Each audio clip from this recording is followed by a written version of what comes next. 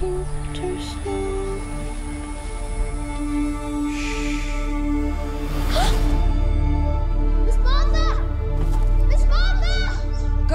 we all need to help. Quickly, he's losing blood. I pray that the Lord see fit to restore the health of the wounded soldier. We ask for your protection over our school, and we pray that we will be kept from harm throughout the night. Amen. So nice to hear that. You made a beautiful film, Ms. Coppola. Thank you. In what you base the aesthetic of this film, the look of the film, what were your inspiration in this case? It started a little bit, it reminded me a little bit of my first film, Virgin Suicides, of these girls in pale dresses in this house. So there was some connection to me, and those references of Picnic at Hanging Rock and that kind of 70s nature photography, girls and long dresses, so that kind of mood. And then I just looked at, I worked together with my art department and the cinematographer to look at photos and put together our kind of references for this. But I wanted it to be very soft and romantic and feminine, so that this masculine soldier was coming into this very delicate feminine world. The casting of the film was a difficult one for you, comparing the other projects that you had? No, I really enjoyed casting it. When I first started thinking about it, I thought right away that Kirsten could be the teacher, and Elle would be fun to see her playing this kind of naughty young teenage woman. And then the little kids were great. Oh, I loved. We met a lot of young actresses, and then it was terrific. Yeah, I loved those young girls, and I felt they each bring something different. So I'm glad. How do you describe the ambience on your set, the feeling, the atmosphere on your set? Yeah, I mean, we try to have a nice atmosphere. I feel like you feel like a family because you're all there together, working on this movie, and it's low budget and rushed, and I try to always make a nice atmosphere because you want people to feel comfortable when you're asking them to work.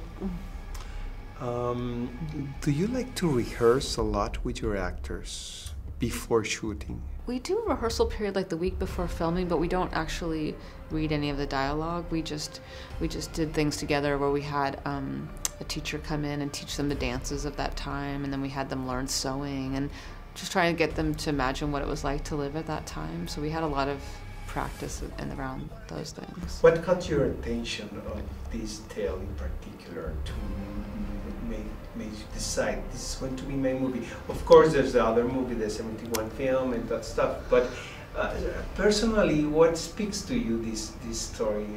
I thought it was interesting the power shifts between men and women, which I think always exists and it's universal. So to look at that power struggle, but in this very exaggerated way of this situation. The festivals are such a strong events, for artists. What I mean. Do you still get surprised of what happened in an event like this one? The premiere is going to be tonight, no? Tomorrow. And it's always unpredictable, what's going to happen. But you're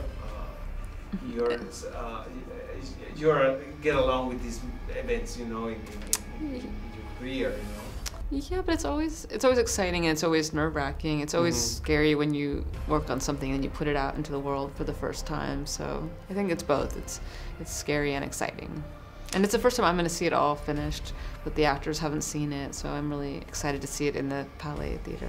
And the whole cast is here? They are, except for there's two of the younger girls that won't be here, but everyone else is here. Joanne, such an interesting and beautiful movie. Thank you. Thank you. I was trying to make something that I hope is really entertaining, but then also emotionally you can connect, I hope. It's very fast-paced, what I mean? Oh, good. I hope it's fun. The rhythm is pretty good. Okay. Nice to talk to you. Thank you. Thank you very much. Thank you.